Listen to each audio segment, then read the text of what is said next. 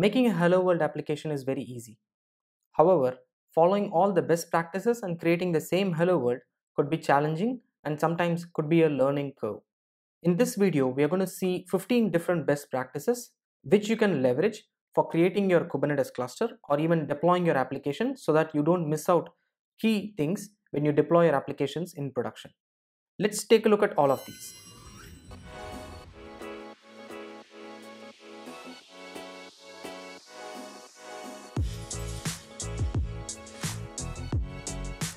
Press the bell icon on the YouTube app and never miss any update from Tech Primers.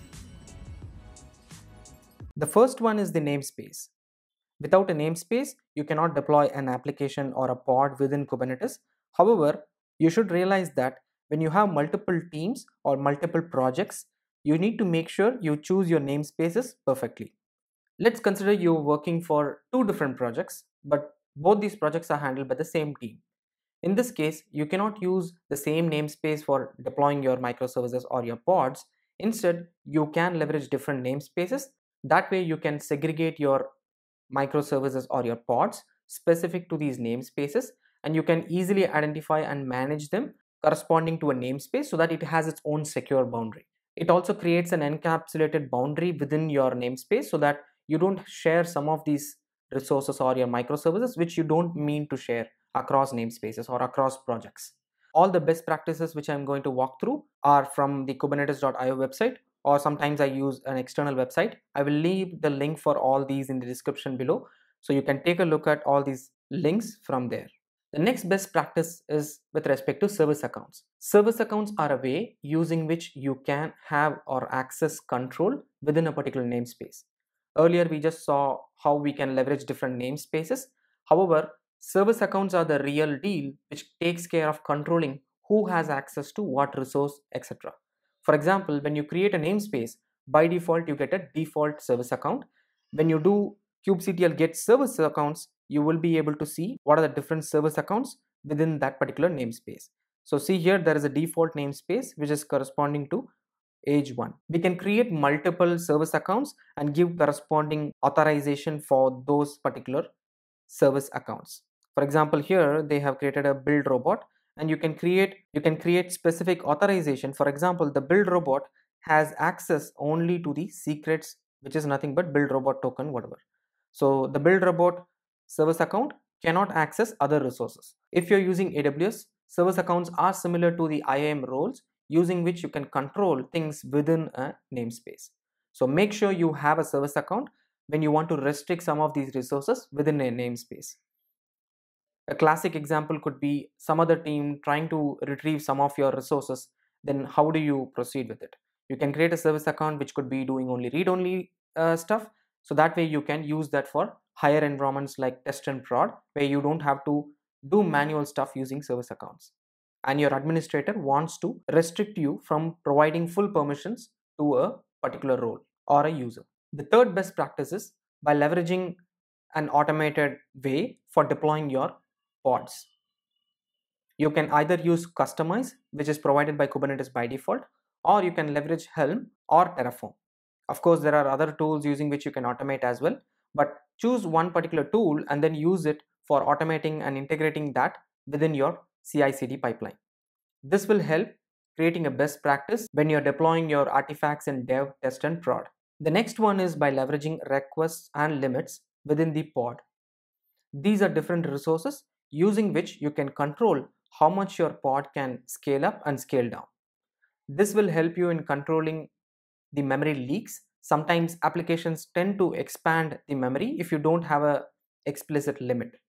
You can control all these using the limits and the requests. For example, if you see here, there are different properties for the containers using resources where you can limit the CPU utilization, the memory utilization, etc. Now, how do you define that within the YAML? This is how you can define within the YAML. So when you're deploying a pod within a container, you can define the resources section, and you can have requests, and you can have the memory defined along with the CPU. So the request signifies that you will at least need minimum this much memory, and it cannot exceed the limits memory. So you can start off with 64, but you cannot exceed more than 128. So this is where requests and limits come into play. If within the cluster, if there is a node where there is no memory for 64M for provisioning this particular application, it won't be scheduled there. The next one is by leveraging the liveness probes and the readiness probes. Liveness and readiness helps us in identifying if the application has come up or not, and in addition to that, it checks if the application is alive or not. There could be a reason where the applications can go down or crash, and Kubernetes needs to identify that the application is up or not. So it leverages something called as readiness and liveness probes, using which it identifies if the application is alive or if the application is ready to serve traffic. So that way you have minimal downtime in terms of sending traffic to the application. So in order to define the liveness and readiness probes, you can again go to the container section and you can define specific liveness probes and the readiness probes. I do have a separate video on the liveness and readiness probes. If you are not sure what are these, take a look at them. The next one is the pod lifecycle. Pod lifecycle helps us in identifying what is the current state of the pod, whether the pod is running or it is in the fail state or is it starting up, what's happening within the pod. So using the pod lifecycle, you can catch those states within the application and you can trigger some specific actions. For example, let's say the pod is getting killed for some reason, or maybe you're deploying a new application. Now during the killing process, you may have to handle the shutdown because you have, let's say, some threads which are connecting to different IO resources, like connecting to different APIs or connecting to different databases, and you want to smoothly shut down these connections. So in order to achieve that, you can catch these pod lifecycle events and handle that within the application. For example, like I said, you can have a shutdown hook integrated with the pod lifecycle when the pod crashes, and your application can go and free up resources because your application is going down. Of course, there are a lot of things which you can do with pod lifecycle because it has different states. You have different conditions using which you can control how your readiness can be achieved. Do take a look at this example. I'm not going in depth, but you should leverage pod lifecycle whenever you need to handle some specific events which are coming from the pods. The next one is leveraging config maps for storing configuration information about the pods. Most of the time we store these in the properties file and we package that along with the application. However, these property files changes with respect to environment or with respect to clusters. Using config maps help us in creating a cluster specific configuration so that your application doesn't have to be changed or modified whenever there is a change within the cluster configuration. So you can leverage config maps to create configurations and use the application to read the config maps, and then your application can behave based on those properties. For example, this is how you can create a config map. You can have a YAML where you can dump the config maps. For example, here we have game.properties and there is key value pairs which are defined.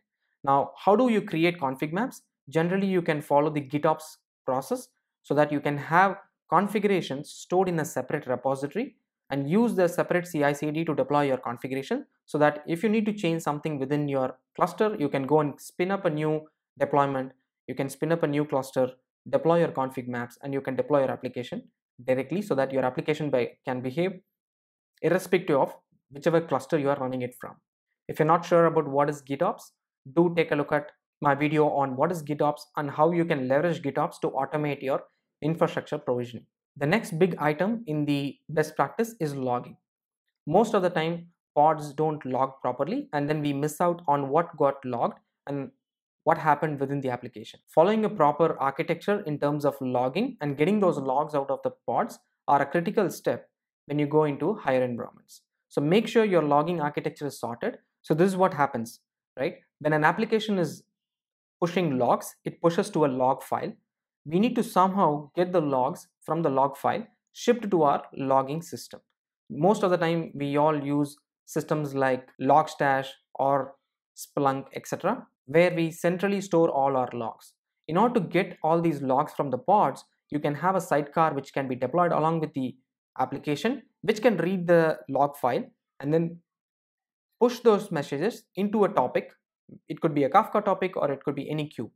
Since these are log messages, it makes sense to use Kafka here. So you can have a sidecar which is reading all the messages from your log file and then it is pushing that into a Kafka topic, and your Splunk or your Logstash could be consuming all these messages from there, and then you can see all the logs from a central logging system. This is one common practice which a lot of companies use, and there are different tools like fluentd, fluentbit, which can push all these messages into a topic which can be consumed by different log management platforms. I do have a video on Kubernetes observability using Linkerd. Do take a look at that particular video because it will have information about logging, monitoring, etc. Those are key when you have to promote your application to higher environments like production. The next one obviously is the monitoring bit. Without monitoring, you cannot make sure your application is stable.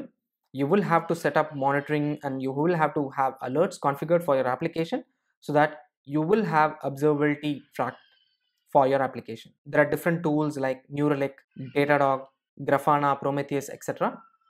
You can leverage all these to create a monitoring system and using which you can monitor your application.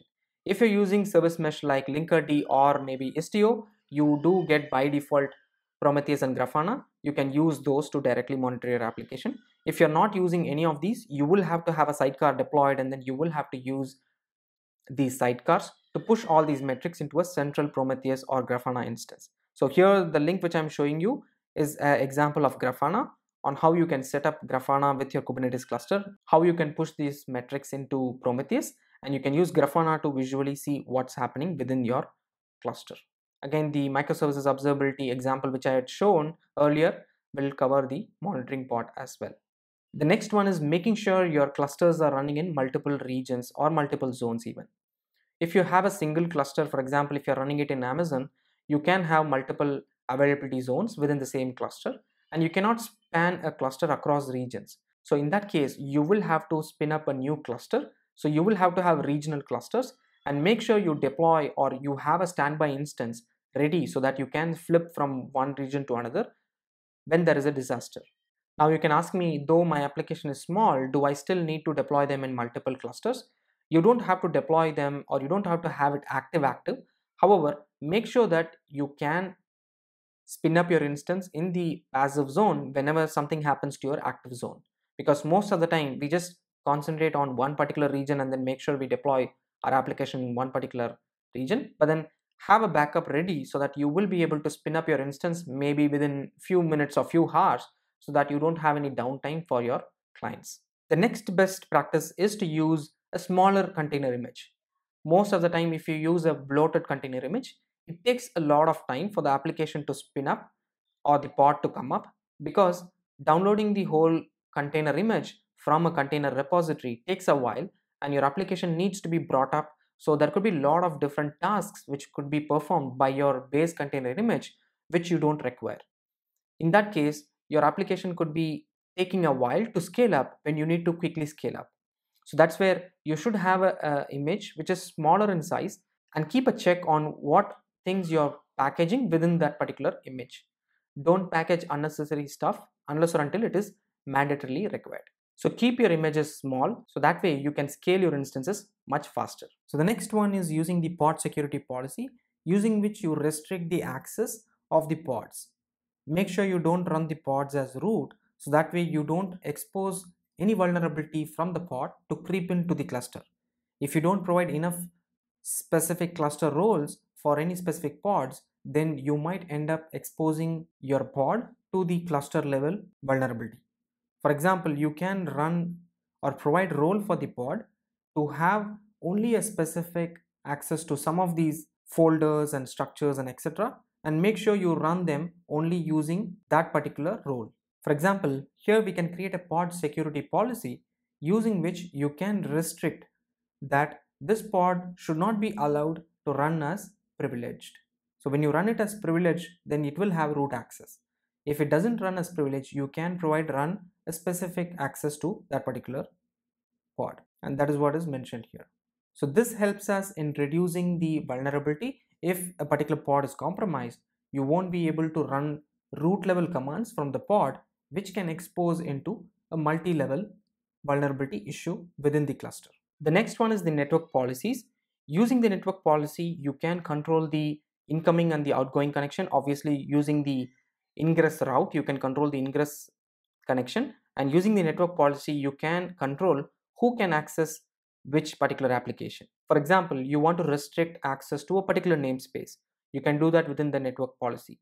For example, you want to block IP addresses, you can do that within the network policy. So using network policies, you can create a boundary from within the pod which can go and block your connections. Now, how do you do it? You can use the ingress and the egress sections, and you can control who can access what. For example, you can control the namespace selection, and you can block the IP address, and you can say I want to allow only from this particular namespace and only from this particular IP address range. And you can also have a exception block which you want to block that particular CIDR. The same goes for accessing external IP addresses. So from the application, if you want to connect to different IP addresses outside, you can also control that.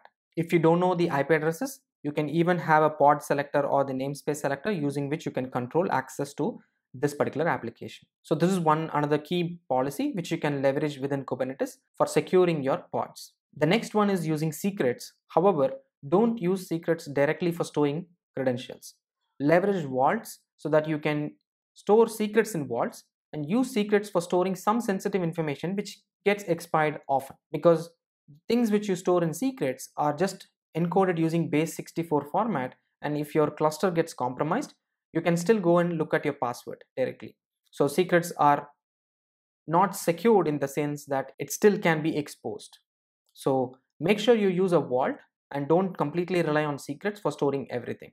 You can still store some sensitive information, but make sure those information are going to be expiring once in a while. Also, there are some RBAC rules in terms of creating who can access the secrets and also enabling encryption at rest, which you can see here, which you should enable by default within your cluster. Now, how do you define secrets within your application? You can definitely leverage the secrets resource. So you can create a secret and you can inject data, you can inject the YAML file, you can inject property file, etc. And you can use that within your application in the pod by mounting that into a volume mount and then use that within the application, like how you read a file, something like this. So if you don't know how to do secrets, I do have a video on secrets as well. The next one is using volumes. Of course, a lot of us want to use volumes, but make sure these volumes are not coming from within the same cluster, because if let's say your volumes are mounted to a node which is within the cluster, and if let's say you are creating a new cluster, there are chances that you will lose data from those volumes if you want to reload them or restore them from your existing backup.